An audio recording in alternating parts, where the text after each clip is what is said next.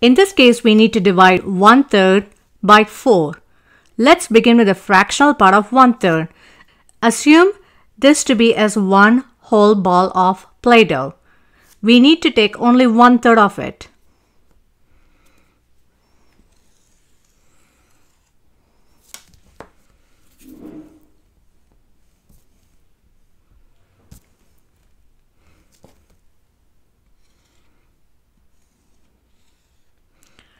As you can see, the entire ball of the Play-Doh is split into 3 portions. Since we need to take only 1/3, we are going to focus only on this segment of the Play-Doh. Divide it into 4 equal parts.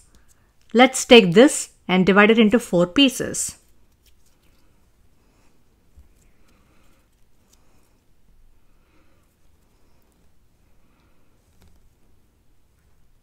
Now, as you can see, these pieces are smaller while this piece is bigger.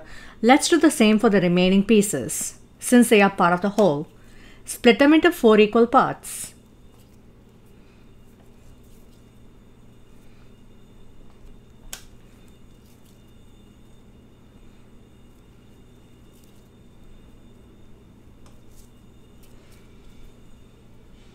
Now you can see there are 12 smaller pieces.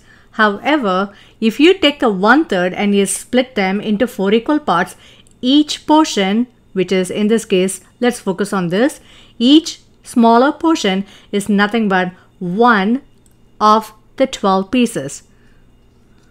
So 1/3 divided by 4 is nothing but 1/12.